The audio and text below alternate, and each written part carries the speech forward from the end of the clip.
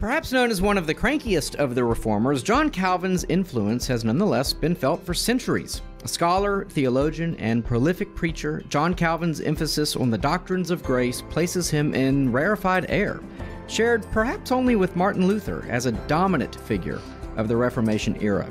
His teachings had pronounced impact in the English Reformation, Scottish Reformation, and of course, in his adopted home country of Switzerland. Anywhere you find the Reformed, Reformed Baptists, Presbyterians, and many more besides, the theology of John Calvin at least should be found. We talk all things John Calvin on this episode of Theology on Air, part of our season on the Reformers.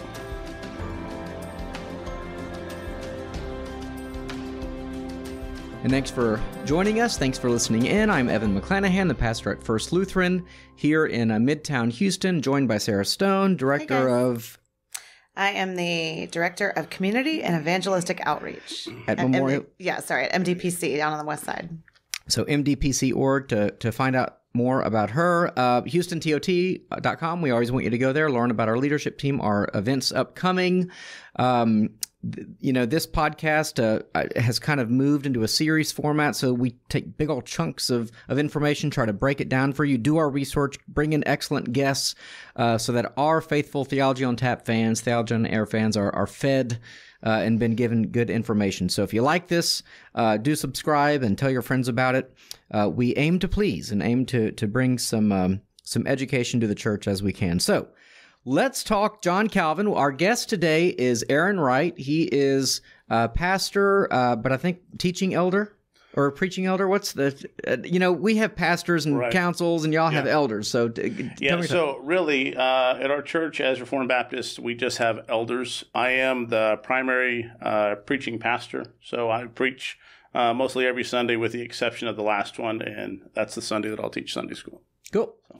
Well, good deal. Grace Family Baptist here in Houston up on the north side. So if you're looking for a church home that, doesn't baptize babies, but is full-on 5-point Calvinist, that would be the church for you. Unlike those Presbyterians, they're still baptizing babies. Well, you know my thoughts on that, but that's for another podcast. I hear you. Yeah. So, well, let's just kind of jump in. Let's talk about John Calvin, who he was, where he was. Sure. So John Calvin was born in 1509, July 10th, at Noyon, France. Luther at the time, and I'd like to look at that. I'd like us to think about John Calvin and where he was born, what else was going on around him at the time. Luther was about a generation ahead of him, and he was serving as a professor at that time. Calvin died in 1564 in Geneva, Switzerland, and that is where he ministered the entirety of his life. He married Idalette Calvin in 1540. They were married for 9 years. She died after being sick for some time. She's a daughter of an Anabaptist. She was a widow, and they had several children, but they all died in infancy. Oh, that's really sad. And so just to give a little bit of a timeline on this, so, October 31st, 1517, you're very familiar with the day. Mm-hmm. Luther nails the 95 Theses on the Wittenberg Castle, died of Worms, 1521. Luther's taken to the Wartburg Castle, takes on the name of Knight George, 1521. He's protected by Frederick the Wise, the Elector of Saxony, and he stays in the Wartburg Castle for 300 days and begins to translate the New Testament into German. And so 1522 there, Calvin begins high school. So Luther's just getting out of this castle with the German translation, or the amount that he's translated of the Bible into German. And Calvin is about 14 years old, and he is in school in Paris, and they're preparing him for university study. And Luther's continuing to translate the rest of the Bible. 1525, Luther writes Bondage of the Will. Luther has his famous debate with Erasmus.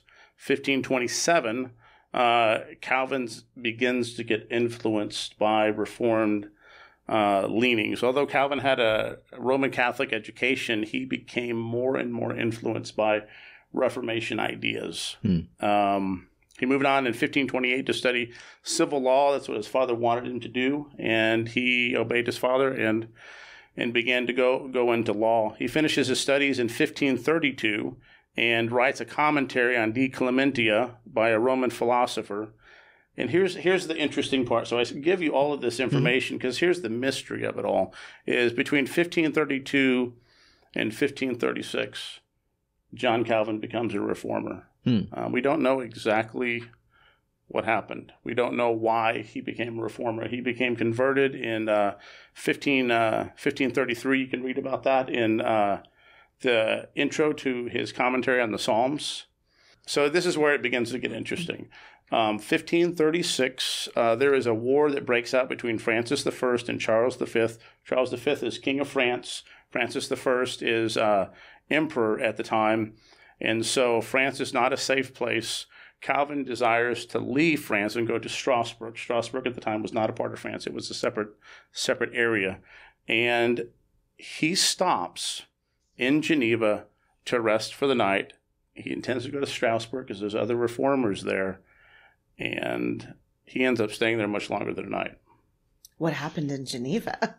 Providentially, that's where the Lord brought him. He had, Calvin had his intention. I'll go to Strasbourg. I'll be there. I'll be with the reformers. And the Lord intended to plant him in Geneva. And that's exactly what happened. He ministered there for the rest of his life. So they kind of knew, they found out who he was or they needed a preacher, and so they implored him to stay, kind of deal. That is it. He had someone that began to encourage him to stay. He began to see the need that was there, and he stayed. If he had it his way, he would have stayed in more of an academic field, not pastorally. Clearly, he was an academic with how he wrote, but even in how he wrote, with such specificity in theology.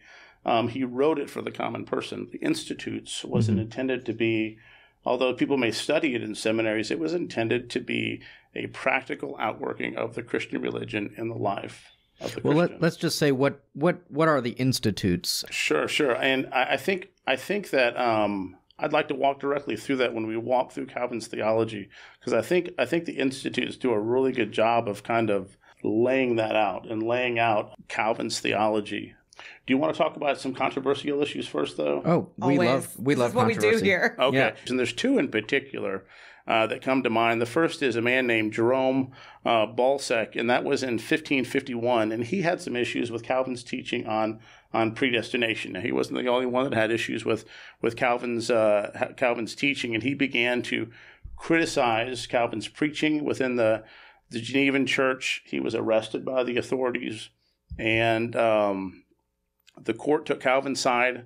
Calvin did have to testify on this, and Balzac was found guilty of holding to an erroneous teaching, and he refused to recant, and they did not burn him at the stake. He was expelled from the city, and so he lived many decades after that. It doesn't seem that Calvin was against this decision. When you look at the life of Calvin, there doesn't seem to be, as most of us would nowadays, believe that there is this, understanding that the state shouldn't be carrying out church discipline.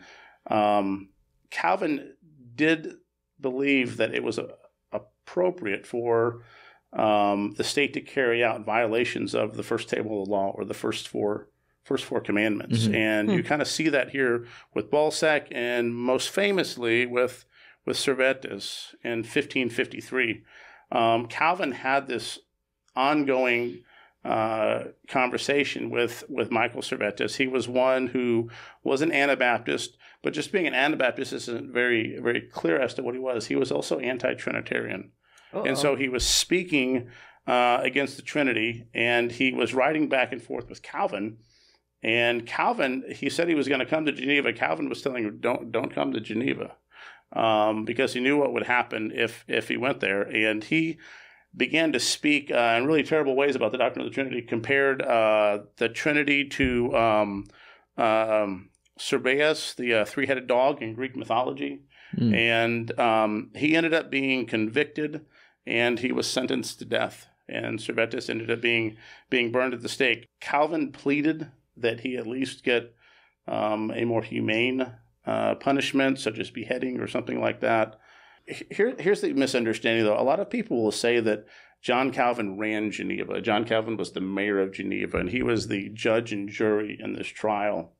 That's not even close to the reality. He wasn't.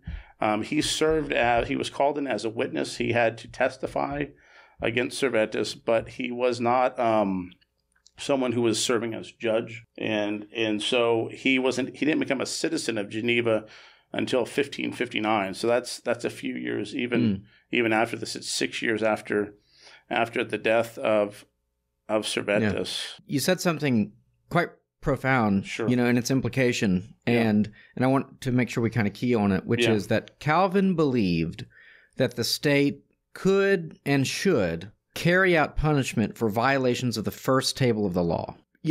Most people today would hear that and go, who would ever dare think that the state should punish for blasphemy, right? Because that is only done in in Israel, where you don't have this church state, if you will, distinction.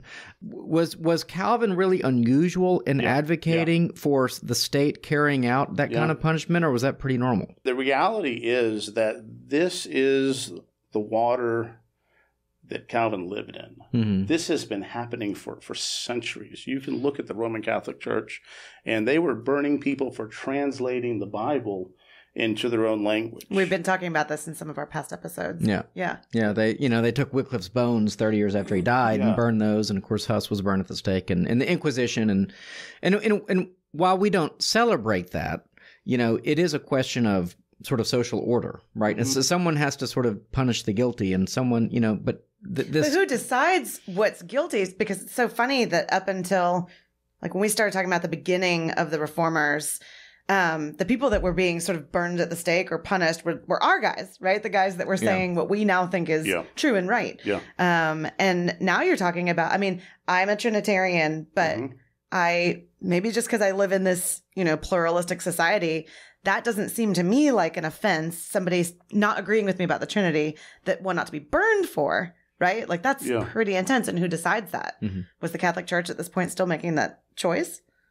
Well, in Geneva, no. But I would say, too, it's kind of like the Old Testament example of the guy who picks up sticks on the Sabbath. People are like, how could God kill someone for... Well, okay. The guy knew what he was doing. He had been properly warned.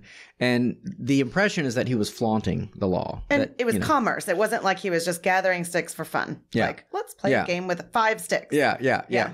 So Servetus had ample opportunity to keep his mouth shut. I think that would be one thing to say. Yes. And he was one of these, you get the impression, he was one of these guys who was out there, really, banging the drum of Unitarianism and anti-Trinitarianism, not unlike some Unitarians in our own day. And, he picked the fight. Okay, let's talk theology. Okay. So you mentioned predestination earlier. Yes. That is, again, I think if there's one thing that jumps out at people, that's the thing. So, but you can do it in any order you want. I just want to make sure we cover that issue. So. Well, let's go to predestination. Yeah. And there's this. You have TULIP. Famously, people understand. They connect John Calvin with the idea of TULIP: total depravity, unconditional election, limited atonement, irresistible grace, and perseverance of the saints. And so when they say 5-point Calvinists, 5-point Calvinists, that's what that means. Those would be the 5-point Calvinists. And when you hear things like 5-point Calvinists, you hear those 5 points. The thought that comes to your mind is, well, this must have been Calvin's thing.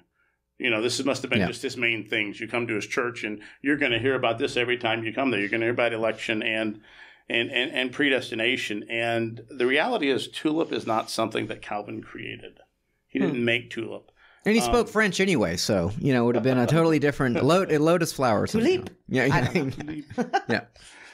So instead, it was a response to Calvinist teaching by the students of Jacob Arminius.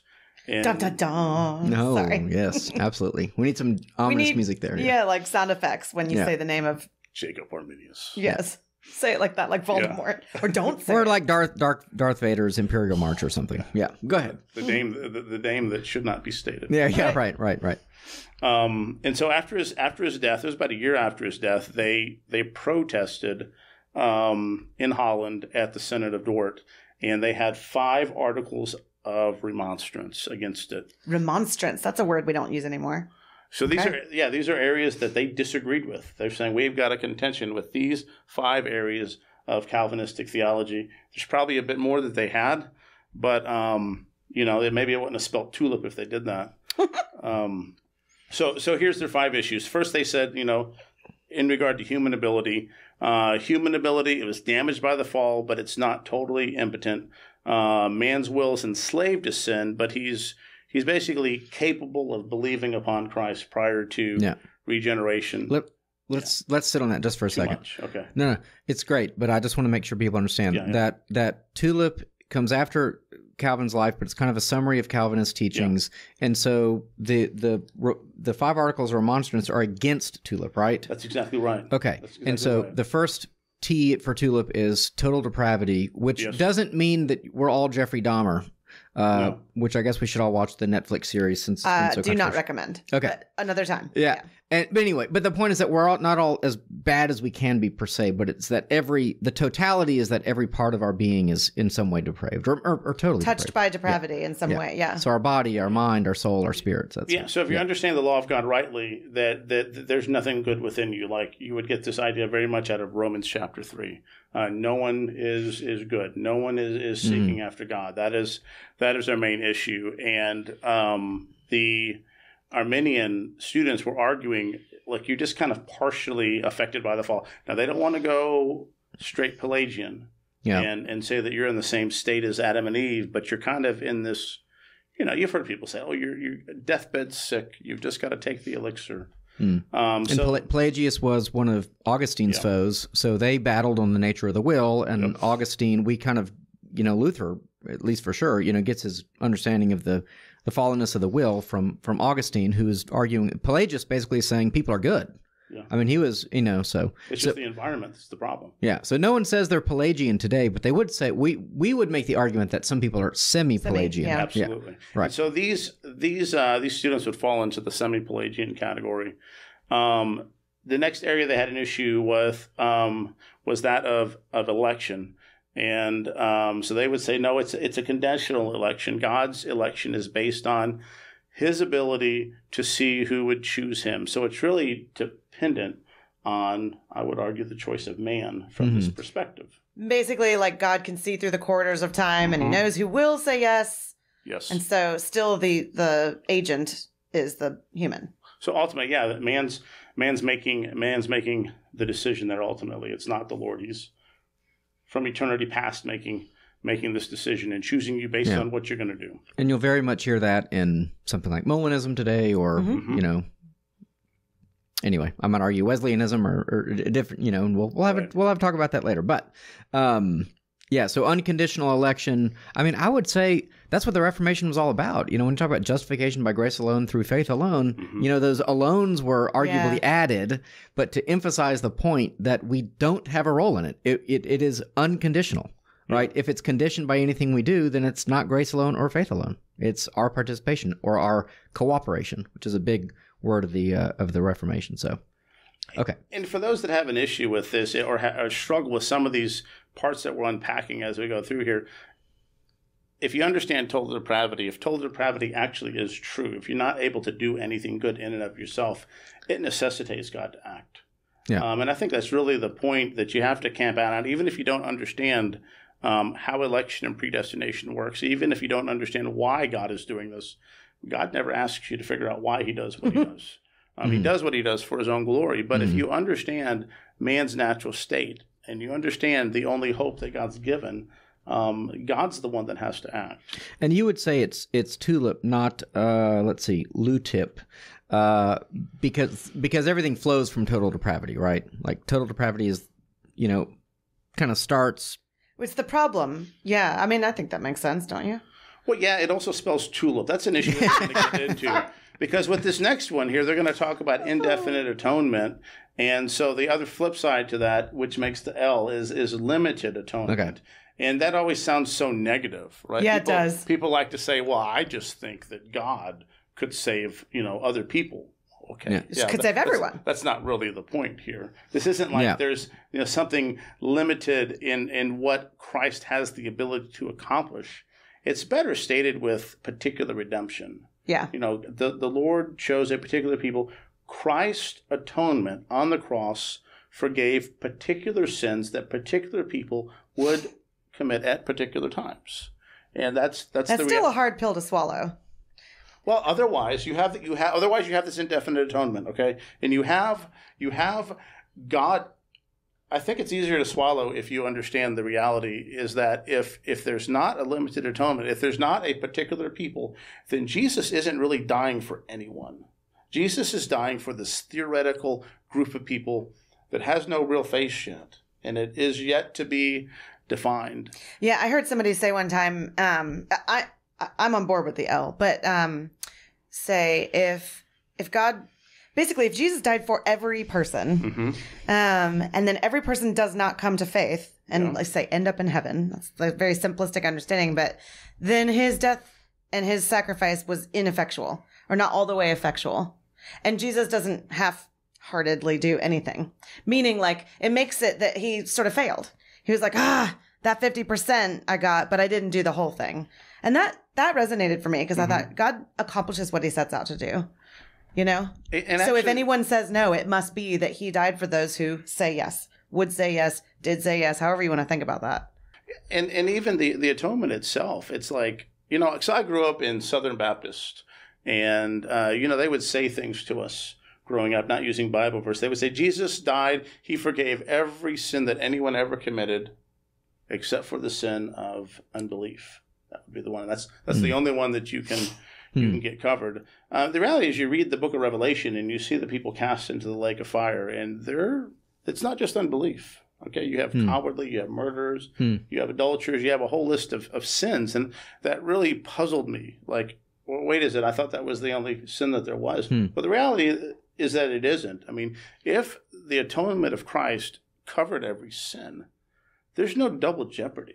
It's not as though the blood of Christ covers this sin, and then you'll stand before the Lord, and he's going to charge you for a sin that's been atoned for. It's not been atoned for. And also, I should say, I don't want to. I might lose my Lutheran card if I don't file a minority report. Okay. Just as a kind of placeholder to say that. So Lutherans are okay with the T, they're okay with the U, they don't like the L, because they do like they would say that, you know, 1 Timothy 6 and 1 Timothy 2, I'm sorry, and then you know, John 2, where those are texts that seem to indicate that God wants to save the whole world, you know, or that Jesus died for the whole world. We don't need to go over those texts. I don't want to debate those. I'm just saying that those are the texts that are brought to the table to say, well, it seems like, you know, or God so loved the world. As you say, John 3, yeah. Yeah. And so so Calvinists, I know, would argue against those, and I'm not challenging or arguing, but I will say this, and I might lose my Lutheran card saying this, but from my point of view, what we're really talking about is eternal salvation. We're talking about God working in God's time. It has all of these points have an eternal view, not a contemporary view, but an eternal view, not a now. So I don't have any issue with the L because I'm not a universalist. So, you know, I'm kind of like, well, if I think that Jesus died for everyone in an absolute sense, then everyone is saved. Because that's kind of what I was getting at. Yes. Like he accomplishes what he sets out to do. Yeah. And so I'm not offended by that because I'm not offended by God judging persons. But I will say, and I think most Calvin, except for like hyper or super extreme, you know, I don't know, the most extreme Calvinists out there, we don't know who the elect are. You would agree with that. Like we can't tell who the elect are. You know, we can judge a tree by its fruit, but you know, at the end of the day, when we're talking about eternal things, we don't know who the elect are. So anyway, so I don't have this huge issue with L. I don't really know why people do. If we don't know who the elect are now. Well, it doesn't seem fair that God would save some and not, because you said that people have a problem with the limited because it sounds like Christ's power is limited. Yes. I think people have a problem with limited because it sounds unfair. Like some people are getting a free pass, like a card, and you take that card and then you get to heaven. And some people don't get the card. Yeah. So I think that's... And critics of Calvinism, I think, like provisionists, like say Leighton Flowers, for example, would be a well-known a critic of Calvinism these days. And he would say, who could ever worship a God that predestines people to hell before they're ever born? Right. Right. And so we can maybe come back to that loaded rhetorical question later. Yeah, it really is. Yeah. I'm not defending it. I'm just putting it out there. But okay, so limited atonement is definitely, I think, a stumbling block for a lot of people because they hate this idea that, God isn't just going to save everyone. But yeah, and I think particular redemption is more helpful because that puts it more in a positive sense instead of the negative sense.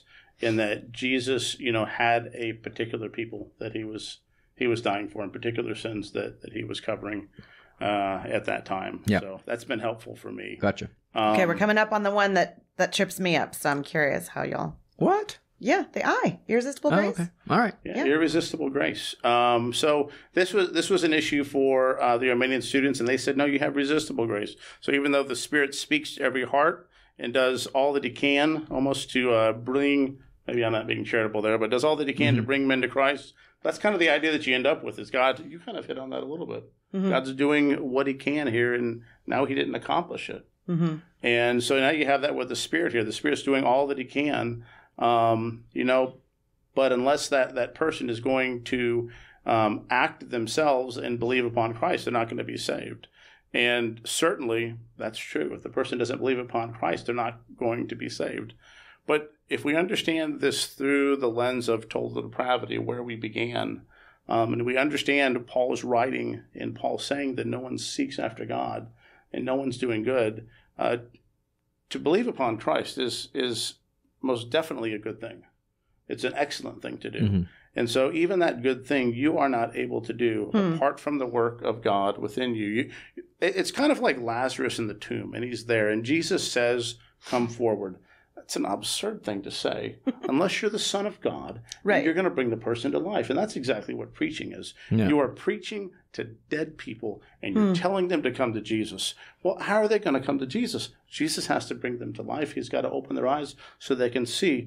Well, but Lazarus, why was he obedient to Jesus? Why did he walk out of the tomb? Because he was alive. Living people don't stay in tombs. He was obedient to Jesus, but after Jesus had given him life. You see the same idea with Ezekiel preaching to the bones. What sense does that make? Well, who gets the glory in this ultimately? Well, God gets the glory. Yeah. Yes. I think one thing that I would love to hear you talk about a little bit, since we're talking about Calvinism, is freedom and free will. So the irresistible grace, is this notion that when God pursues you, you can't say no. Okay. Right? Would that be kind of a fair way to summarize the I? Okay. So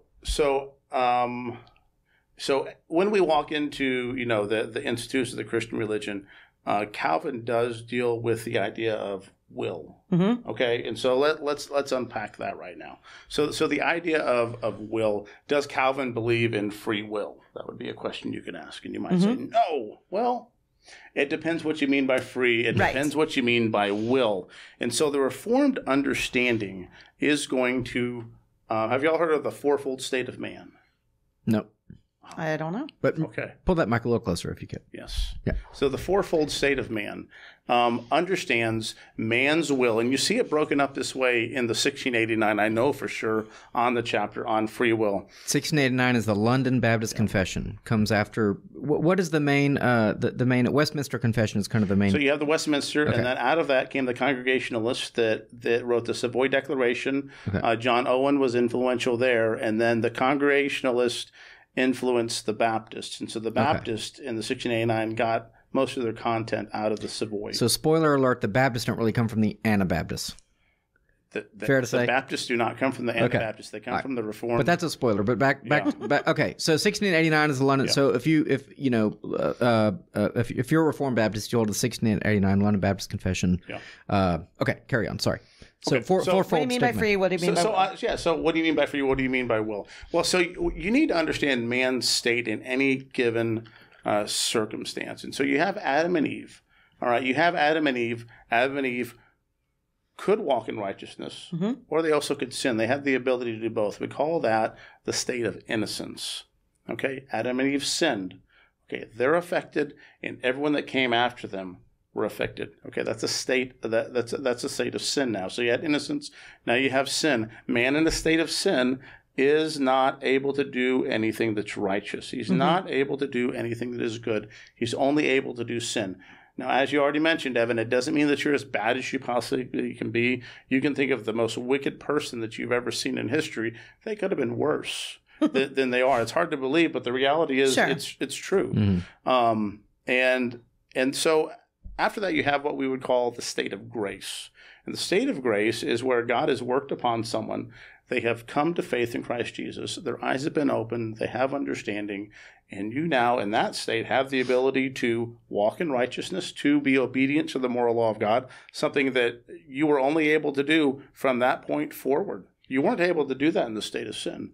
So in the state of grace, you have the ability to walk in righteousness. You have the ability to sin. Pause. Yes, ma'am. In the state of grace, do you have the ability to not make that choice? Do you have the ability to say, that sounds good, but no? You do that every day. You do that every day. Well, that's the point. So if you're in the state of grace, then the Lord has already acted upon you.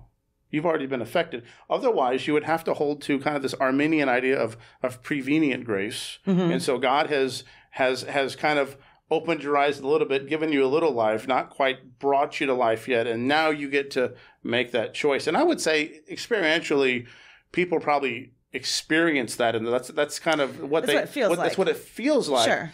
But you don't have prevenient grace in the scriptures, I would argue. When Paul's walking through the book of Romans, we don't see him explain this middle state of existence. You go from darkness to light. You don't go from darkness to what's a little bit dim now, and am I going to turn the light on the rest of the way? Okay. But I'm not sure that answers. Go ahead. I didn't answer your question. Okay. Well, just to say for the listener, we're going to talk about prevenient grace when our Methodist friend is here. So listen out for that concept. But what was what wasn't answered? Maybe you could try again. Or so maybe this is semantics. I mean, I hate when people say that when it's not, but maybe this actually is.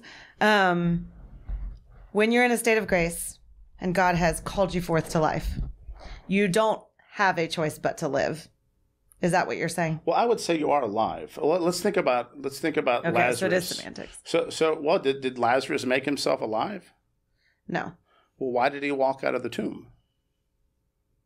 Because he had the ability to do that. Jesus commanded him. To. That is what living people do. They don't live in tombs, and so God brought him to life, and he walked out of the tomb. And so that's kind of a picture there of what that's what many of these miracles that happen. That's what they're demonstrating is Jesus is demonstrating physically what God is doing spiritually in the life. Yeah, I think maybe that's where the hiccup is, and you're doing this is the Lazarus illustration is actually very helpful because what it seems you talked about experientially how it feels, and I think how it feels or how it seems to us is we know someone who has heard the gospel over and over again, like really clearly, really compassionately. All the right words have been said, and they still say no. But you're saying God has not called them to life. He has not that we know of at this point for the sake of the illustration, right? That. Or we could turn on the other side of that, and we could say this. We say, okay, well, God's not called this. But when you came to faith in Christ, which of us is going to say, it's because I was so wise? It's because I just... So that none may boast. No, I would not do that. You know what I mean there? So like when you look at it that way, you're like, oh, no, wait a minute. Let me get away from that. I don't want to say that this was about me and about my choice. It's easier to talk about it when it's this kind of theoretical person, but when it's us personally, we're like... No, I know myself. I know where I would have been. Sure. The Lord acted upon me. Okay, well, I don't want to belabor the point anymore. That's been helpful. Okay. I still wrestle with it, maybe a little less. Can I say, because this will deal with the P as well, the perseverance of the saints, which is this a formulation that deals with the question of election? Because if so, it seems like if we're answering everything kind of backwards from the point of election, well, of course, grace was irresistible to the elect, because they're elect, right. And of course, they persevere because they're of the elect. Whereas you see clearly in the New Testament people who are, they left us because they were never of us, right? Or you see people who are part of the community who leave the community, and then Paul has to deal with, I can't remember the names of, he and John both are very hard on these gentlemen who have now caused, trouble in the community. So I don't know if it's about election though. It's like I don't really, of course should be the case that they're going to persevere. Like they're not going to be able to say no to grace. Or do you think it has more like day-to-day relevance? These theological ideas of perseverance and so forth. Well, it does have day-to-day relevance, of course. And so the last state, I interrupted you before we didn't that. say Sorry. that is going to be the state of glory where you're ultimately going to be glorified. But let's think about what you're saying here, day-to-day applicability of these ideas. You must not look at Calvinism and think that John Calvin was teaching that we are just automatons. We're just robots. And we're just, God made me this way. Yeah, this is we're what puppets. I'm just puppets. Yeah. Man is doing what he does because that's what he desires to do. Man who is sinning is not being made to sin by God. All right, he's walking headlong into what he desires to do. Even God hardening the heart of someone like Pharaoh. You don't have God making him to sin. You have God restraining, what would have normally just been, okay, this is painful, I'm going to stop doing this. No, even that was restrained in Pharaoh so that he would walk headlong into that which was deep within his heart, that which he actually desired to do. And so that needs to be understood here in that each of these states, okay, in the fourfold state, each of them, man is acting according to his nature at that time. He's acting according to the desires of his heart. He's not being forced into doing anything there. And that's the reality for each of us in our lives. That's why we're accountable for the things that we do. And Isaiah 10 quoted often in these debates, but the God uses the kingdom of Assyria to go conquer the northern kingdoms, and then later he punishes Assyria for their arrogance and wickedness. So that's an example where they fully chose, the king of Assyria fully chose to do evil, and God used that. We could look at the life of Joseph. Right? Yeah. I mean, what you meant for evil, God meant for good. God is so sovereign that he is using even these sinful desires of men to accomplish his purpose. And this is really difficult for us when we see great tragedy in life, and we'll be like Job and say, why? Why is this happening? Why is this happening to me? Why is this happening to someone else? And something I found so helpful in life and in theology is to step back and think about Christ and his death. And I think about what is the greatest act of injustice that's ever occurred. And I think it is most definitely the death of Christ upon the cross. That was completely unjust. And God used that, all right? God even, ordained that men would do certain things there, but they were acting freely through their own desires to accomplish their purpose. But God had another intention for that. Pilate had his intention in what he did. Herod has his intention. The Jewish leaders had their intention. Those standing around Jesus who said, crucify him, had their intention. But the Lord ultimately had his intention of redemption. And I find that to be so beautiful and so helpful to me that when I see any great tragedy, and I'm like, why, Lord? It's okay for us to say why. It's not okay for us to charge God, though, because if God can use that act of injustice to save all of us, who am I to question anything that he does? And we have Joseph as well as a story that his brothers sold him into slavery. I mean, he suffered as a slave. He was thrown into prison unjustly. And the God used all of that to work in his life, to work in his brother's life. You see his brother standing before him saying, take my life, not my brother. Whereas before he's throwing his brother's life out, he's wanting, God had worked in their lives. God had worked in Joseph's life. And so I find that to be very comforting. Yeah. Okay. P. Did we cover P? No. We didn't cover P. Perseverance of the saints. And if you want to take a really bad Southern Baptist view of this, it'd be once saved, always saved. But that's not what this is talking about. This is not just about, okay, I walked down the aisle, I signed a card, I said a prayer, I wrote the date in the back of my Bible so that, Satan can't ever question it. This is community. That was good. Sorry. Those are real things that are said. I didn't know about that last one, but okay. Yeah, you're supposed to write that. I didn't realize Satan was reading the last pages of people's Bibles to find out if he could. Well, because that's where you put my name's emblazoned on the front of my Bibles. But the front apparently is not the place. With gold. He likes to come in from the end or something. But anyway, people. This kind of false assurance, right? Of you make a decision and bam, Yes, and I say this as a Calvinist, that these are some of the most difficult people to save, is those that walked down the aisle when they were 4, 6, 8, said a prayer after someone else, wrote their name in the back of the Bible with this date, and that person will be standing in front of you absolutely drunk on the street corner of Houston, telling you not of the faith that's in them and the work of God in their life, but rather of this Bible they have at home with this date in the back. That is not perseverance of the saints. Perseverance of the saints is stating the doctrine that God will complete that which he has begun in you. Mm-hmm. Okay, salvation is not just about, and all of you agree with this, it's not just about going to heaven or just being justified. There is an entire work that the Lord is doing in your life, and so you are going to be sanctified immediately, and you're going to be sanctified progressively. You're ultimately going to be glorified, as we would see in the Ordo Salutis. Mm-hmm. And so that's the idea of perseverance of the saints. Ordo Salutis, the order of salvation. Order of salvation. And different people put forth different versions of it, kind of what happens in progression. But, certainly we would agree that, say, justification and sanctification are distinct processes, distinct works of God in one's life. A criticism we might have of the East, like Eastern Orthodoxies, they don't really separate those things at all. So justification is itself an ongoing process, and sanctification is an ongoing process. So, anyway, to say that it's sort of reductionist to say, once saved, always saved, it is still correct if you're using the word saved the same way, right? I mean, let's call the word saved justified. Sure. Then once you're justified, you can't be unjustified. Once you're justified, you're always justified. But what is the means that the Lord uses to justify someone? And that is that they are going to believe upon the name of the Lord Jesus Christ. They're going to see the seriousness of their sin, the greatness of their sin. They're going to see no hope in themselves, and they're going to turn to the Lord and trust upon him. That's the means through which they're saved. Absolutely, once saved, always saved, according to that.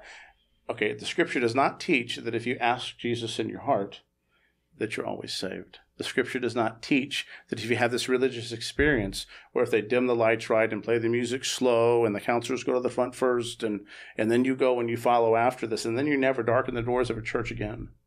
That's not Christianity.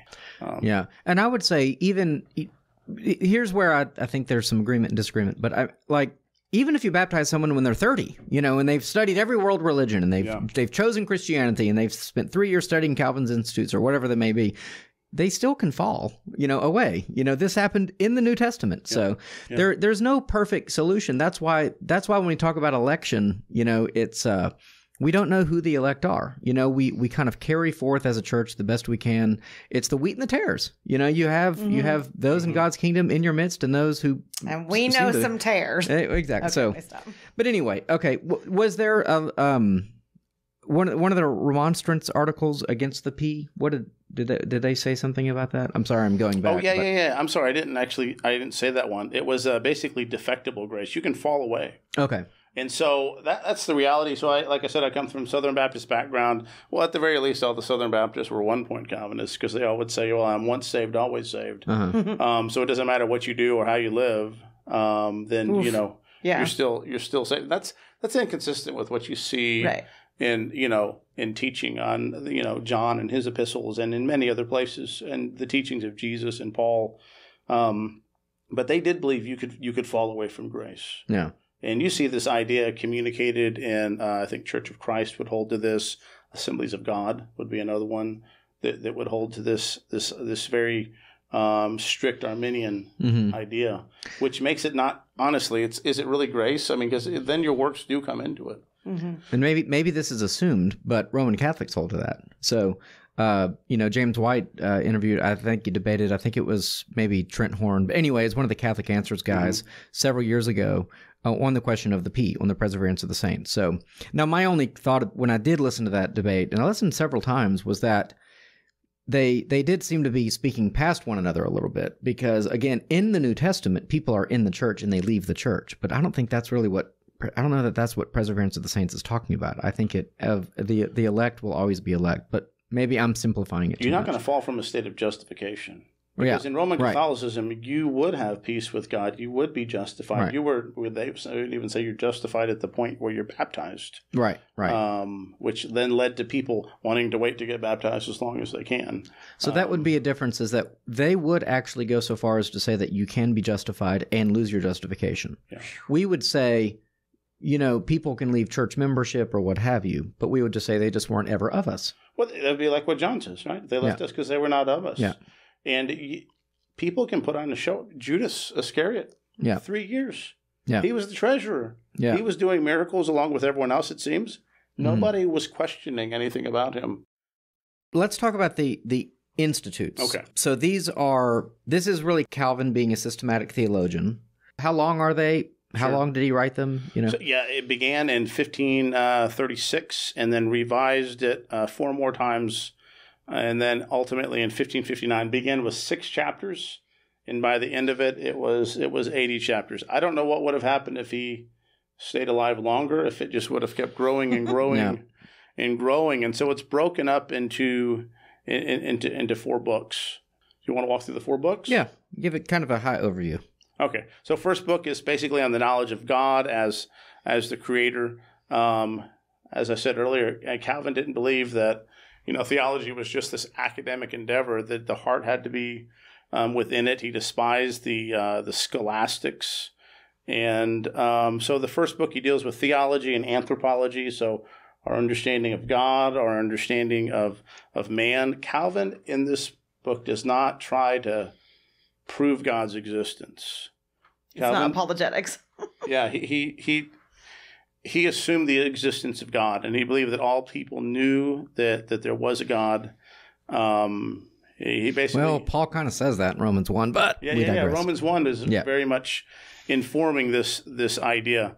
And you don't need to prove God's existence to the honest person, and so there was no point in proving the existence to a denier, because that person was suppressing the truth. So I wouldn't say he was a presuppositionalist, but certainly influenced by these biblical ideas. But almost every presuppositionalist today is a Calvinist, and there's a reason for that. I agree with that.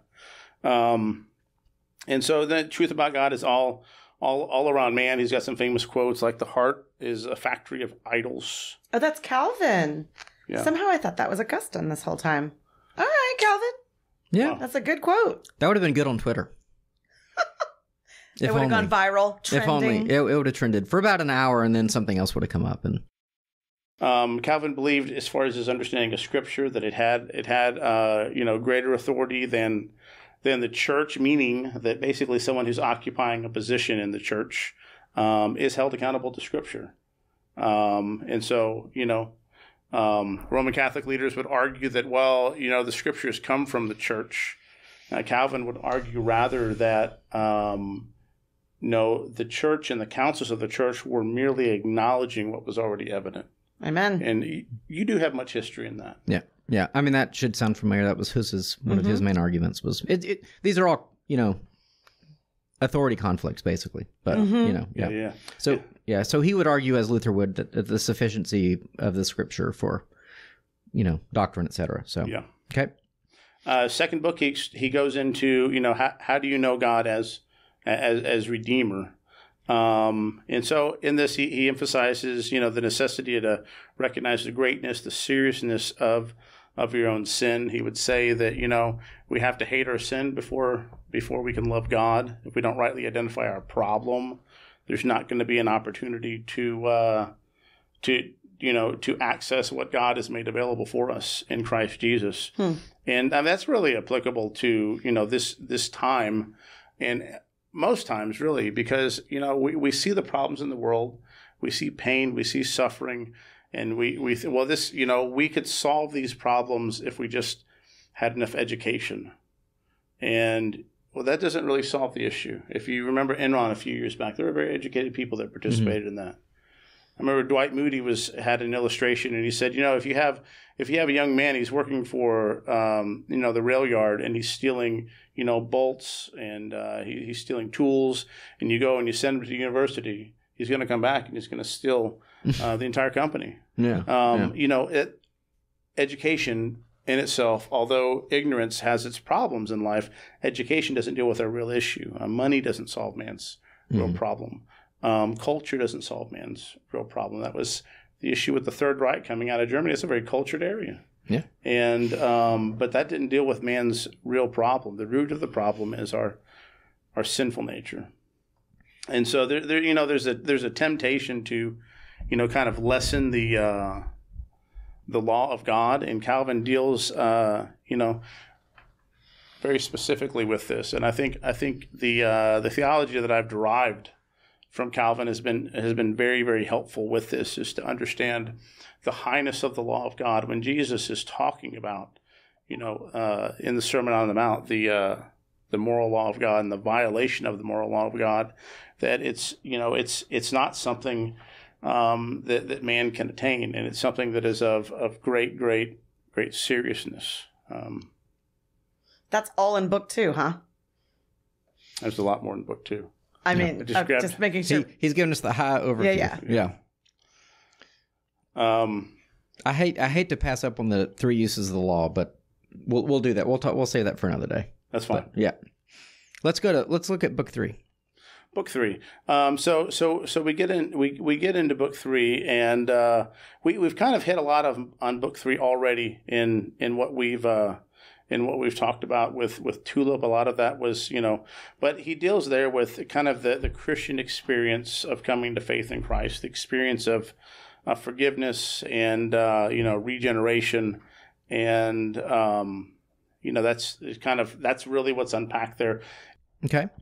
And then the last book. So last book, he deals with the Holy Catholic Church, how God deals with us outwardly in grace, and he makes it clear in this book that the work of God in the life of the Christian is something that's happening in community. It's something that's happening in the church, and God works in the life of the Christians through what he would call ordinary means of grace. Yeah, it's a classic. Ordinary means of grace. Yeah, and so that's the means that the Lord has given, for the life of the Christian. And would y'all use the word sacrament, like word and sacrament? That's what we would say are means of grace, or ordinance, or ordinance or sacrament. I'd be fine with that one. I mean, they kind of make the word up. A sacrament can mean different things to different people, but we have to touch quickly before we're out of time. But okay, the one of the critiques, because I saw you said something about missions. One of the critiques of all Calvinists is that, well, why bother, evangelizing if everyone's predestined? So maybe talk about that. Yeah, and so, an understanding of Calvin is that you need to understand that, God ordained the ends as well as the means. And so God has called people to be saved, but he's also ordained certain things to happen in the life of that person so they would come to faith in Christ. And when you look at the life of Calvin, you find someone that overwhelmingly was involved in missions. And you had people that were fleeing from France at this time. They were refugees in Geneva. They were sitting under his preaching. And you had a great many of these refugees that heard his preaching and overwhelmingly desired to go back to France. And they desired to go back, and they did. He raised up thousands of missionaries. Over 2,000 churches, it is reported, were planted by the men that were raised up by Calvin, and they went back into France, and a great many of them died on the mission field. Yeah, I just think it's unfair that people say about Calvinists in their traditions, well, they don't do missions. Well, that's just not true. I mean, there could be some that would have I would argue a cold heart toward the unbeliever. I always hear about these hard shell Calvinists. And I never meet them. I never find these churches. I would imagine that. Well, they have a conference every year at the. No, I'm just kidding. Yeah. No, I hear you. But it's a caricature.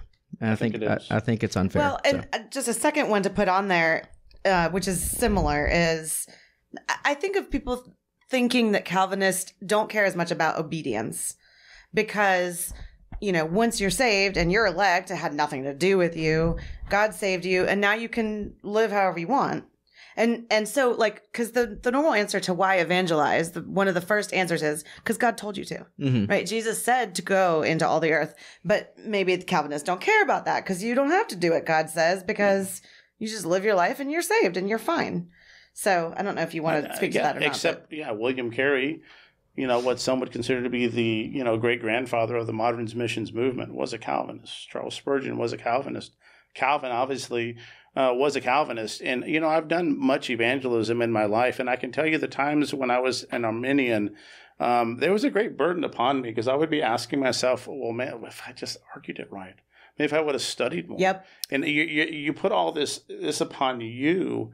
And if you understand the means the Lord uses is the proclamation of the gospel, this is what I need to do. I don't have to, make it be upon me whether or not this person is saved, or whether or not I gave the best argument. I need to trust in the means that God has given. And it is an absurd thing from a worldly standard just to proclaim the gospel or just to preach. And Paul says it is so. It is absurd. But it's absurd to tell someone who's dead in a tomb to come out, especially when they've been there for 4 days. This is what the Lord has called us to do, and he's the one that gets the glory. That's right. Yeah. Absolutely. Yep. Yeah. 1 Corinthians 1. Yeah, go read it. Read it. The foolishness, and it's wonderful. Good stuff. Okay. Aaron, people can find you at Grace Family Baptist Church. What's your website? www.gracefamilybaptist.net. And I think this actually might come out before. Anyway, I know you guys are having Vodi Bauckham speak at former preacher at Grace Family. For how long was he there? He's there, what, 10, 15? 9 years. 9 years, okay. Yeah. So before he went to Zambia to do his missions, right? His outreach, his evangelism. One of those Calvinists that don't care about missions. Yeah, exactly. So he'll be in town. Brisket and Bauckham coming up. Anyway, go to your website. October 20th. October 20th. So anyway, Sarah's at Memorial Drive. If you like that version of Calvinism better, mdpc.org. I'm Evan. I'm here at First Lutheran. We have more mild Calvinism at the Lutheran Church. Sounds like we're talking about barbecue. Yeah. Well, actually, now that you mention it. Anyway, thanks so much for listening. Until next time, we encourage you to question freely, think deeply, and disagree as needed.